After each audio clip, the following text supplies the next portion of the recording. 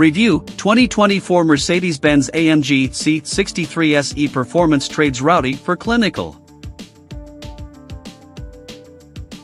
I'm entering a fast right-hander on Circuito Ascari in southern Spain in the 2024 Mercedes Benz AMG C 63 SE Performance, and the squawk from the tires quickly becomes a four-wheel slide. It's a short, controllable slide, but no slide is ideal for fast lap times. There are a few reasons for the slide. First, I came into the corner a little hot, but that's easy to do with 671 horsepower at my disposal. Second, the 265/45 or 20 front and 275/35 or 20 rear Michelin Pilot Sport 4S tires make for a fine set of performance rubber, but this car could use a stickier tire for the smooth, roughly 2.5-mile track. Third, and most importantly, this car is just plain heavy. The alphabet soup that is the 2024 Mercedes-Benz AMG C63 SE Performance, can we just call it the C63E for cripe's sake, trades a rowdy twin-turbo V8 for a sophisticated Turbo 4 plug-in hybrid setup and gains 780 pounds in the process. The change makes the car faster in a straight line and even on a track, but it relies on clinical technology instead of lightweight and brute force to do so. Mercedes AMG C63 SE Performance. Tetchy and tetchy on the track. Back to that slide. A lot of technology helps me transition from the slide to a sharply executed turn. It starts with the typical stuff standard in the last C63, like advanced stability control with 4 levels of adjustment ranging from basic to master, and an electronic limited slip differential to apportion the power efficiently at the rear. But then there's the new stuff, and all of it is on the rear axle. The ELSD is accompanied back there by an electric motor that can add up to 201 horsepower for electric all-wheel drive. It sends its power through a 2-speed transmission that shifts up at 87 miles per hour to deliver the best torque down low and the best power at high speed. The motor revs to 13,500 RPM, so the transmission shift point is programmed to get the most out of it in first gear, then allow it to spin all the way up to the car's 174 miles per hour top speed. A 6.1 kilowatt-hour battery, developed by AMG with knowledge from the Formula 1 program, doles out quick shots of energy to the motor and recovers it quickly.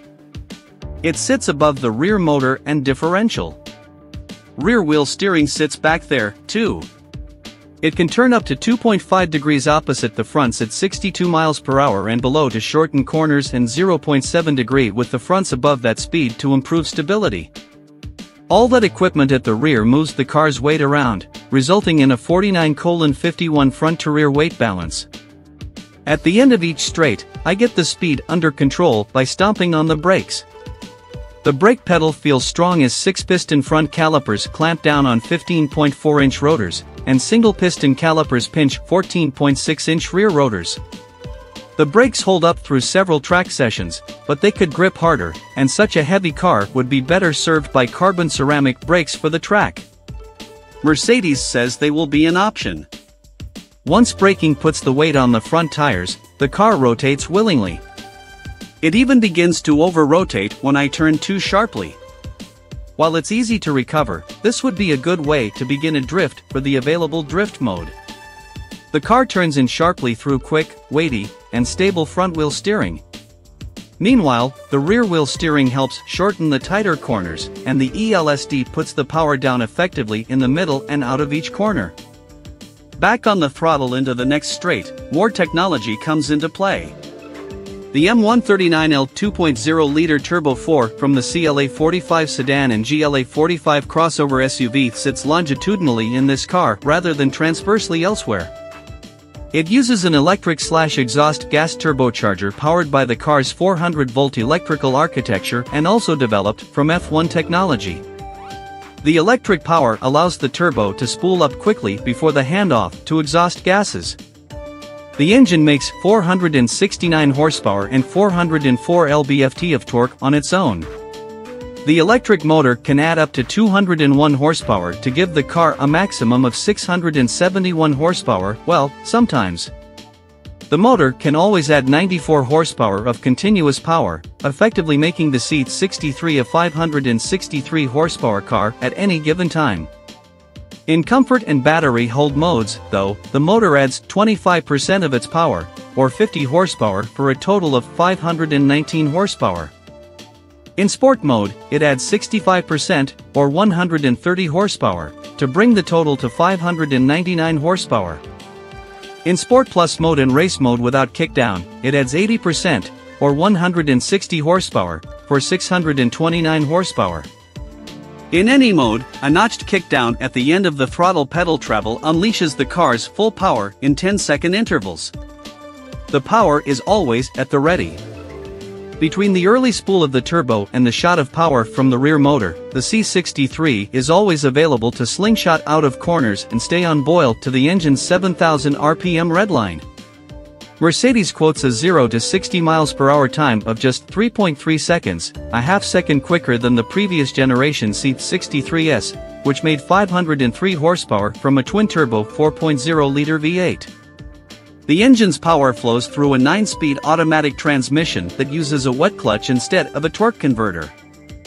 It keeps choosing the right gear for the situation on the track, and I soon learn it's best to let it do the shifting. When I switch to manual shifting, I get out of sorts looking for the paddle shifters because they aren't very large and they don't turn with the steering wheel. I quickly switch back to automatic mode. The power from the rear goes exclusively to the rear wheels when it's used as an add-on, so the transmission doesn't have to deal with the force of the car's full 671 horsepower and 752 lb-ft of torque. During this track session, I'm using Mercedes TrackPace app, which has been programmed to include Ascari for optimal power delivery.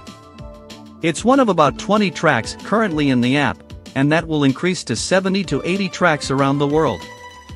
The app has hot lap and endurance settings to best determine when to make the full electric boost available and keep it available.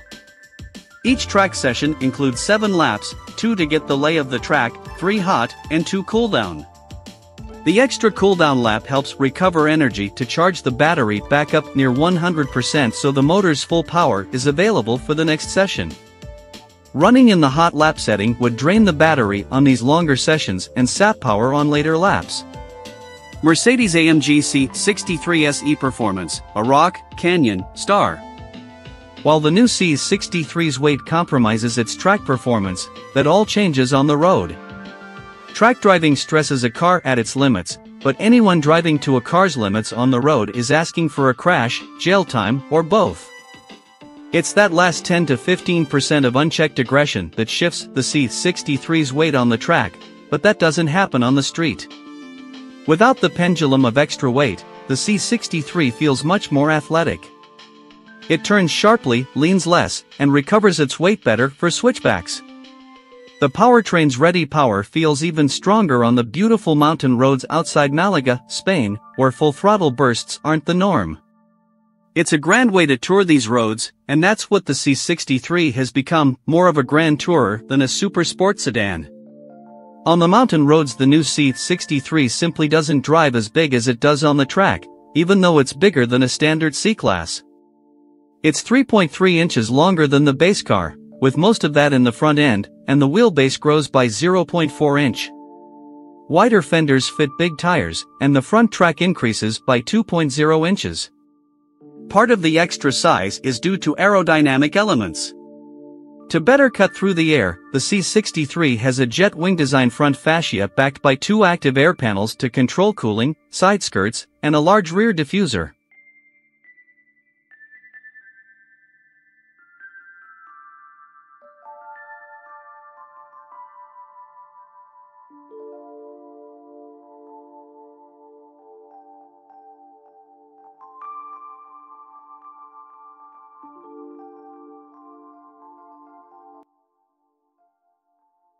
Thanks for watching. Drop a like, leave a comment, and don't forget to subscribe to watch more videos like this.